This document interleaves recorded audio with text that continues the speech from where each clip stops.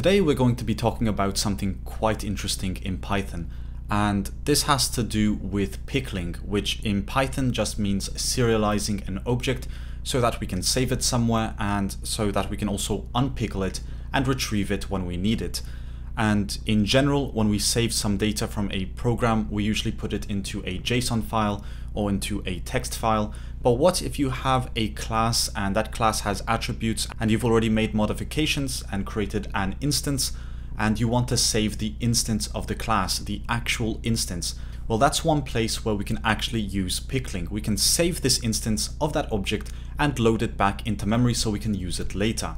So let me show you how this works by importing the Pickle module, which is a native module to Python. We all have it, so we can just use it by typing import, and we will also import JSON so I can show you the problem we're trying to avoid. So we're going to need a class called fruit, and this class is going to have an initializer, and inside the initializer we're just going to set this fruit to have a name of type string, and it's going to have some calories of type float. Now the self.name is going to equal the name, and the self.calories are going to equal the calories, a basic initializer. And we'll have one function that says describe fruit. And here we'll print the self.name, self.calories, and it's going to have a separator of the colon and a space. Now, just to make sure it actually works correctly, we're going to create a fruit instance. So fruit of type fruit is going to equal this fruit of banana, and it's going to have 100 calories. Then we'll just type in fruit.describe fruit, and if everything goes well, we should have a banana with 100 calories. Now let's pretend we want to create some modifications to this fruit. Of course, we just type in fruit.calories. Now it has 150 calories for some reason. And now we want to save this fruit. We want to save the new fruit with 150 calories. Now one way to do this, of course, would be to say with open, let's say, banana.json in write mode as file. And now that we have the JSON file opened, we can add data to that JSON file. So here we can type in that the data is going to equal a dictionary, and we'll just type in name is going to equal the fruits.name, and that the calories are going to equal the fruit.calories. Then we want to dump this into the JSON file as a dictionary. So json.dump, and we need to pass in the data object into the file, which is the JSON. Now, if we run this, we're going to get a banana.json file with 150 calories and the name of banana. And to retrieve it, we need to do the exact opposite. So we need to create another with open. So here we type in with open banana.json, now that that exists, and we want that to be in read mode as file. And then we just want to get that data back, so we can say data equals json.load, and we're going to load that file. And we can just print that data to see if we get that data back. And if we run it, we're going to get that data back as a dictionary. Now you might be asking, why am I putting you through all this basic JSON stuff? Well, the answer is quite simple. As you could see here, we went through a lot of hell just to create that data, dump it into a JSON file, and to get that data back. It also took a considerable amount of code, and we didn't even get to the point where we have to dump this data into the fruit object once again so we can use that data. What I want to show you is how we can literally put this fruit into a file, and then we can just load that fruit when we need it. So all of this was necessary to show you the trouble that we are going to avoid. So instead of having all this nonsense and taking all that time to load a JSON file, let's just delete all of that. Now we still have the fruit with the calories set to 150, but here we can type in with open, and this time we're going to type in data.pickle. And the extension doesn't really matter. It can be any name you want, but I would avoid typing .txt or something that's already quite common. Pickle is a very nice naming convention in case you don't have the creativity to make your own. So I would just go with Pickle if I were you. And here we want to write some bytes. So WB, and we're going to say as file.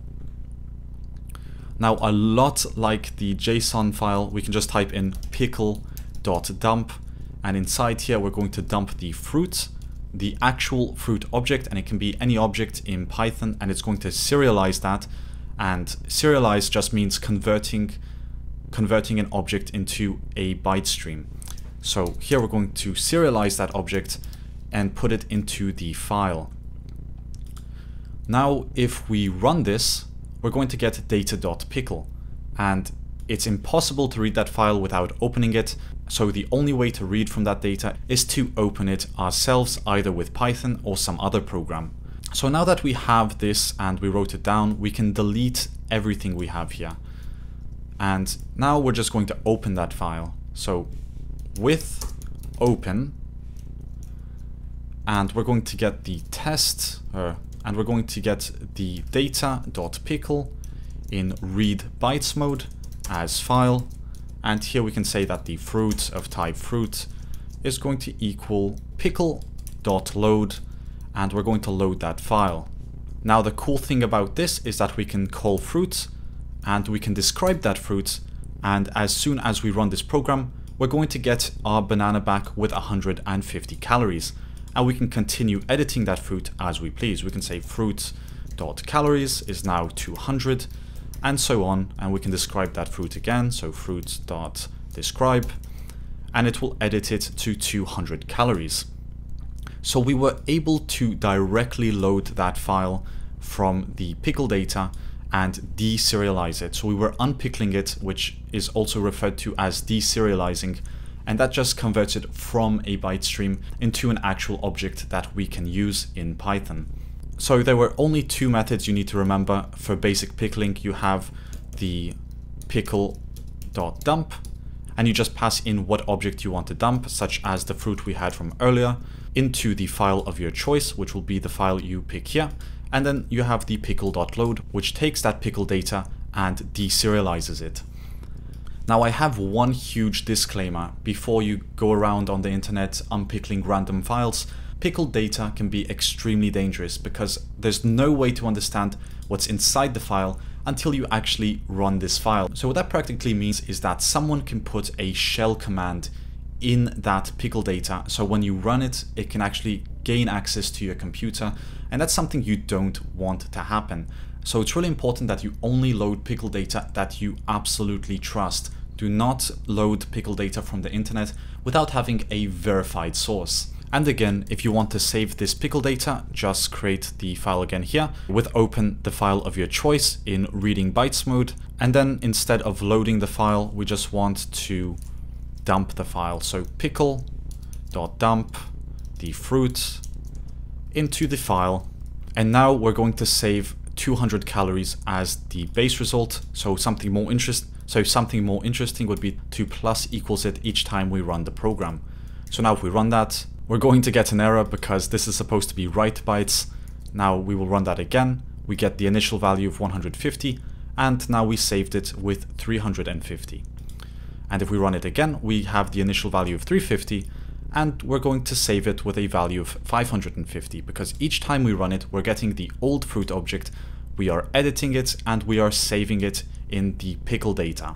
So that was a simple example on how useful it can be to pickle data. It can really save you a lot of effort when it comes to serialization with objects, because of course you don't want to create a text file or a JSON file each time you're trying to save an instance. And that's really all I wanted to share with you guys today. So do let me know in the comments section what you think about it, or if there's some interesting aspect of pickling that I missed that I could explain in a future video perhaps. But I'm really curious to hear what you guys have to say about it. And with that being said, as always, thanks for watching, and I'll see you in the next video.